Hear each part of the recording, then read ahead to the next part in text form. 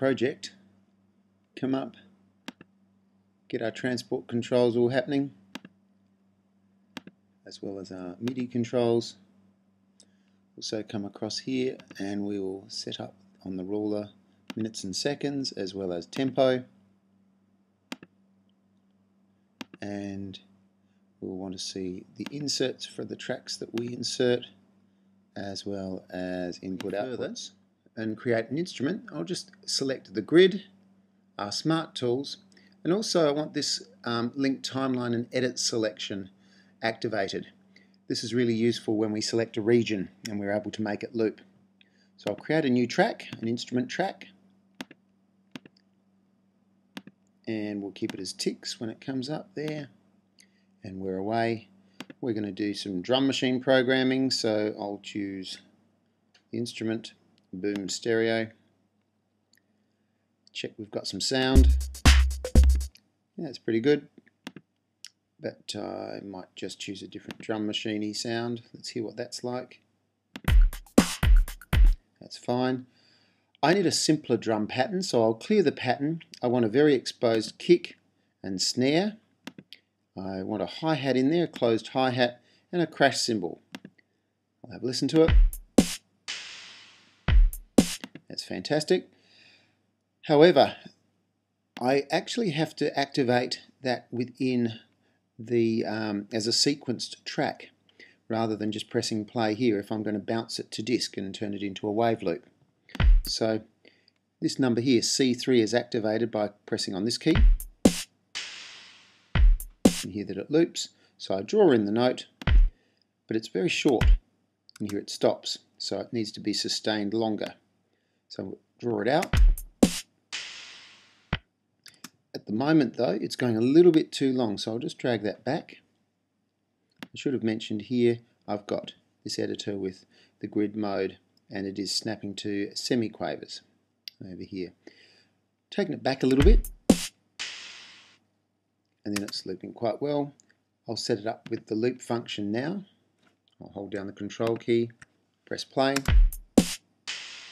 and that sounds perfect. I'll just stop it. I'm now going to bounce this to disk, so I'll go File, Bounce to Disk. Because it's all selected, it should work fairly straightforwardly. I'll keep it as 16-bit depth and interleaved WAV file. I'll give it a name, Boom Drum, and away we go. Now I've finished with the boom tracks at the moment, so I'll just close all that down so I can see things a bit clearer. I'm now going to open up a browser, so the project browser, window project, and we want to find the folder that contains the project that I've just been working on. So I'll do a little bit of navigation. Now it's a matter of locating the audio files I've just created, so I've drilled down into the folder containing the project, and I'm looking for the audio files section where I loaded the sound. I turn on the elastic audio, click on the preview button, and boom, drum wave, and there it is. Now I'm going to drag that into the project, and because I've got the elastic audio activated, it's going to automatically create a track. And this time around I don't want to import in the tempo, it's already the same tempo as this. And I'll just drag that back to the start. I can zoom in a bit more so I can see the 1-bar pattern. You can see it located there. And I can now go through the process of looping it, region loop, and maybe have it twice, just so that we can prove that it works. And also demonstrate that it is a loop. And it all came through quite nicely. I'll mute that track, the original. And this is our loop here, and we'll just change the tempo, put in another tempo marker. Then we'll do it at location bar 2, just make it go a bit quicker. 30. And there we go, it lines up nicely. You can see that. And we'll just take it back, select the region, and press play.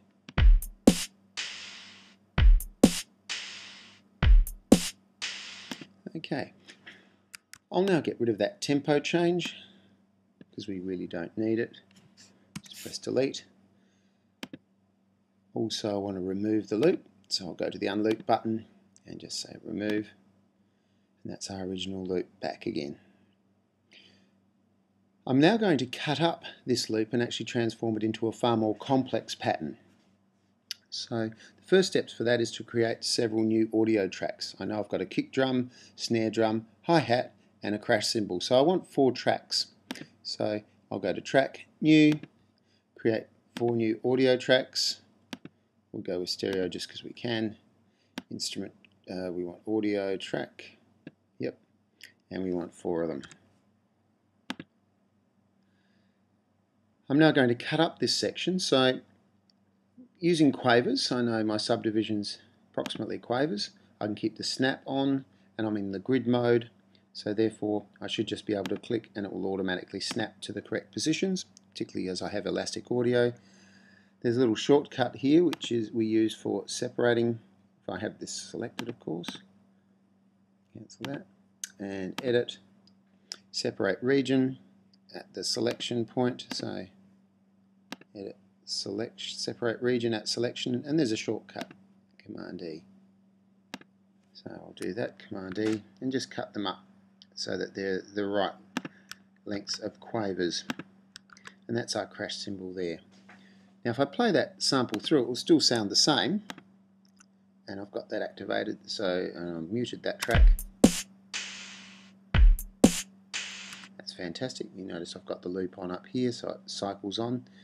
I'm now going to rearrange this into a kick drum and snare pattern. So I'll type kick in here. In this one here, I'll go down to next track will be snare.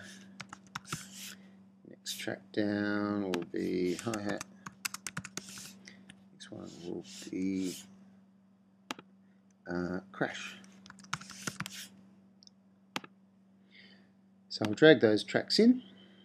I want the kick up here. Now if I hold down the option key as I drag, maybe, try that again. Hold the option key before I drag, it actually just copies it. Now I want it on the first and third beat. We'll make a very simple drum pattern on the 1 and 4. And also the hi-hats, we'll bring that in here. Now in this case here, I'm just going to repeat them. So I've got that region selected, and I'll just go region, no, I'll use this repeat function here. The number of repeats I want is 7, counting the original, and it fills it up nicely. And I might just put in a crash cymbal. No, maybe I won't. Let's listen to what it sounds like first.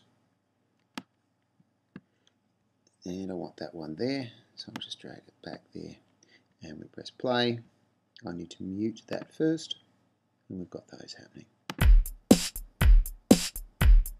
I want the hi-hat to be a little bit louder,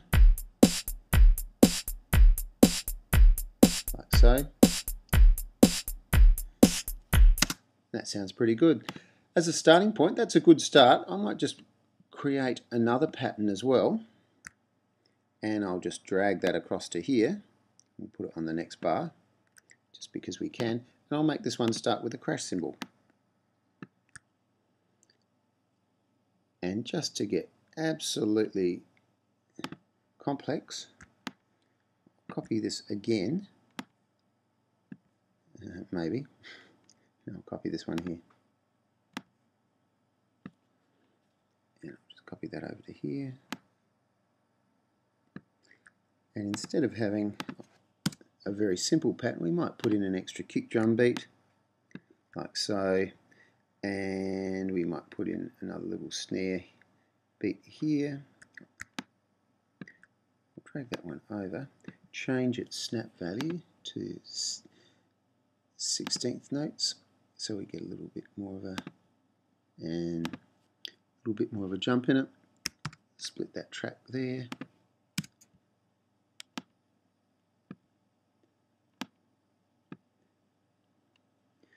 And we might change these hi-hats so that they become 16th notes in exactly the same fashion. those, delete them, select that track there, and I'll repeat that 116 times.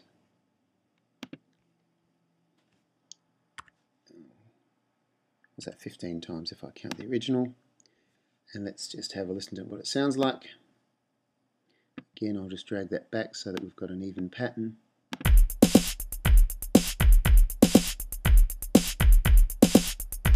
Let's now bounce this to disk. So I'll select the new pattern. I've just got that one pattern selected. I can press play. So I must be careful that I've got the other tracks muted. I'm happy with that. I'll bounce that to disk, and I'll have to give it a name, so we'll just go with eighths. We'll go with 16, 44, interleaved. If you're not sure, it's just here, monosummed, and the wave file. And we'll go with drums eighths.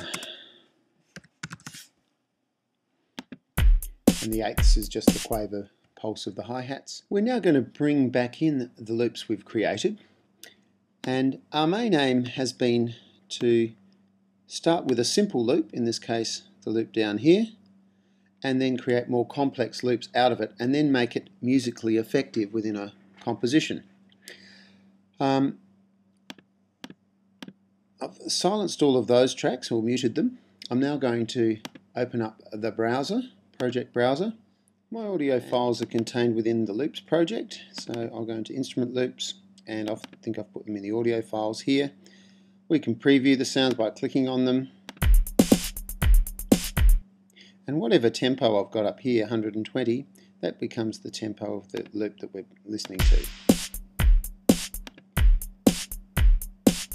Good.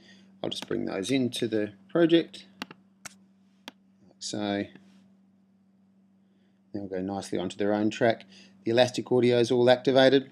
I'm now going to arrange this so that it sounds more interesting. So I'll get rid of that one. Let's rearrange the track. And I do want my original loop back, so I'll just have to find where I've put that. There it is. And I want the original loop. Boom, drum, wave. I've got to bring that back. So I'll bring that back in down here. And I'll just bring that across. Now, those two also need to come across, three need to come across. I'm now going to loop each of them several times. And so I'll need to go into the region, loop, and we'll just go twice. Then I'll drag this one over to here. Oh, the 16th, I'll save that one for a little bit later. We want the 8, we'll start with the crash eighths. Then I'll put that one in there, and then we'll go with the 16ths. So this goes for all of 10 seconds. To prove that they really are elastic audios, let's just change the tempo here, and we'll make it 150. And all the loops look like they've snapped nicely. Simple loop, a bit more complex. And we can repeat this process using different instruments. In this case here, the vacuum. We can insert notes, etc. Again, we're looking for a pattern that we can cut up into smaller, more useful sections. We can play it back, having it looped. And then we can go through the process of bouncing it again to disk.